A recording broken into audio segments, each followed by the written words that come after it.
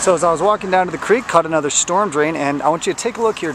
There is a plastic cup, and looks like some sort of sock or something that in the recent rainstorm probably got caught and washed down the gutter from wherever it was dropped all the way down the gutter right to this storm drain. Now, if this is not picked up, these two pieces of trash will go through the little storm drain directly to the Cherry Creek.